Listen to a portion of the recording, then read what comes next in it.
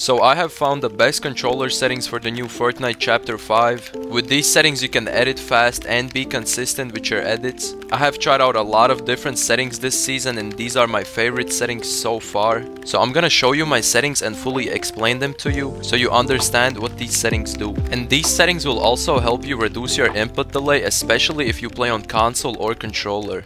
Also, I just released my brand new free building map. This is the perfect map if you want to practice with my new settings.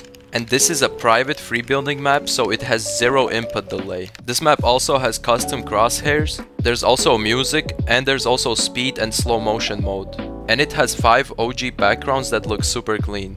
And this map also gives you XP so you can max out your battle pass. So come try the map out for yourself and let's get into the settings. Okay, I'm gonna show and fully explain my settings to you. So starting off, 120 FPS mode on console, you definitely need this, but you can only get this on next gen consoles. And to get this, you need to have a monitor that supports 120 FPS mode. For my brightness, I use 150%, and for my colorblind mode, I use Tritanope on 6. Also, make sure to turn off motion blur because motion blur gives you more input delay and it also gives you motion blur and it kinda can mess with your view and it's harder to see enemies. I turned off show FPS and I also turned off performance stats. Moving on to the audio settings, this is nothing special. I just turned off my music so I can hear the enemies in game, and I also turned off dialogue audio. Also, make sure you have visualized sound effects on. This makes it way easier to hear your opponents, especially when you're playing in game. For the game settings, first of all, make sure your matchmaking region is set on auto or the closest region next to you. So mine is Europe. This will give me the least ping possible and it will reduce my input delay. For the movement setting,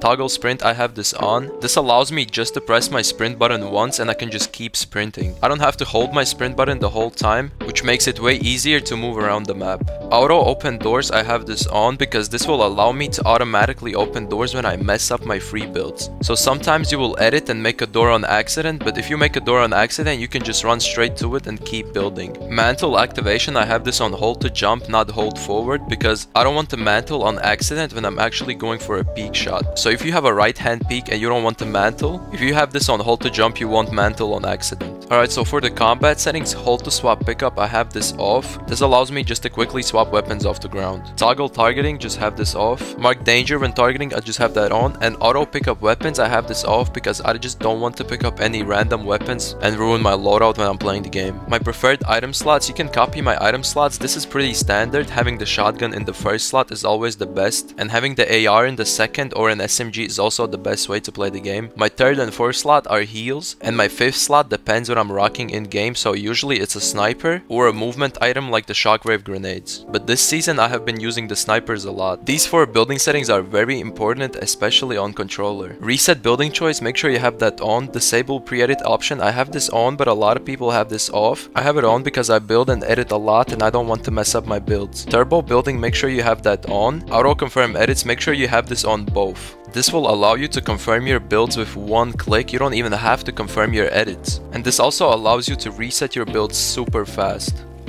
So moving on, tips, I turned off tips. I just don't need any tips popping up when I'm playing the game. For these extra options, just copy everything here, but make sure you have tap to search on. This allows you just to press your square button once and you don't have to hold to open a chest. And also make sure you have low input latency mode on if you play on console. This will reduce your input delay and let you edit faster. And also turn off all the replays because replays also give you input delay. Moving on to my reticle settings, you can copy these if you want big damage numbers when you're shooting someone in game. Make sure you have the damage numbers on list and hidden icons and make your damage numbers the biggest scale possible. And my HUD scale, I use it on 65% or 70% usually. I don't like when my HUD scale is super big and I like to have it smaller so I can see my game more clearly. These gyro options on console, I don't know if they are on PC, but on console just turn everything off. Gyro options can give you more input delay because it's just extra settings that you have on, so just turn everything off so you can reduce input delay. Same goes with keyboard settings if you don't play on keyboard. If you play controller, just turn all the keyboard settings off. Okay, so for the controller settings, make sure you have controller auto run on. Build immediately, have that on, it allows you to build faster. Edit hold time, make this as low as possible, which is 0.1 second. This allows you to kind of edit faster.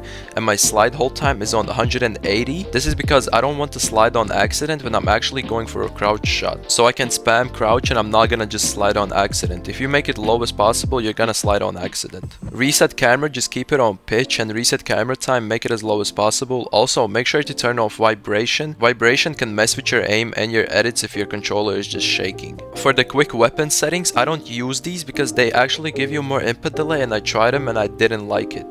Okay, so for my sensitivity, first of all, turn off advanced options and put the first two on 1. This will make your aim way smoother, trust me. And then you just turn it back on and you can go back to the advanced settings. This is a secret a lot of people don't know. That's why I always have these first two on 1, and then I just go back to the advanced settings and I edit the normal settings like usual. So for these settings, I have the build mode and edit mode on 2. This is a pretty balanced sensitivity, and I have my look and horizontal speed on 40%. With these settings, I can be fast and consistent with my edits, and my aim is also crazy. If you watch any of my videos, you can see that my aim is crazy. People think I'm cheating sometimes. I also turned off all the boosts because boosts can just mess with your aim, and we want to be consistent with our aim. And if we have boosts on, we're not gonna be consistent. For my ADS speed, I have this on 9% both. This allows me to hit all my AR shots, and also with the snipers this season, I am crazy with 9%. I get so many headshot snipes, these settings are crazy. And if you didn't know, snipers are super OP this season. And for my ADS turning boosts, I also turned off all the boosts, and I also turned off look dampening time. I just want to be consistent. I don't want any boost or any dampening.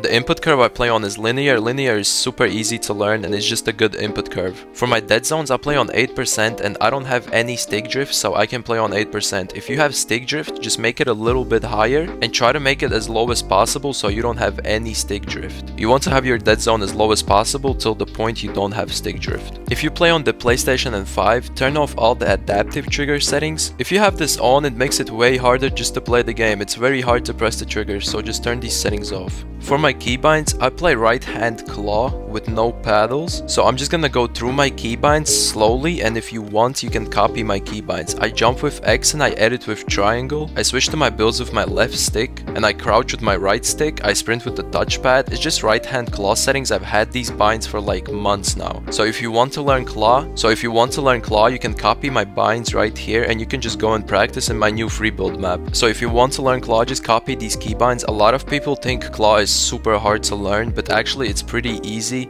and when you learn claw, you will become so much better at the game. So yeah, that's gonna be it for the settings. I hope you enjoyed this video. Leave a like and subscribe if you did. We're almost at 200,000 subscribers, guys, so thank you so much for all the support. If you want to practice rebuilding, go into my new map. I just made it literally today, and it's a super clean zero delay map. So yeah, that's it, and I will see you guys next time.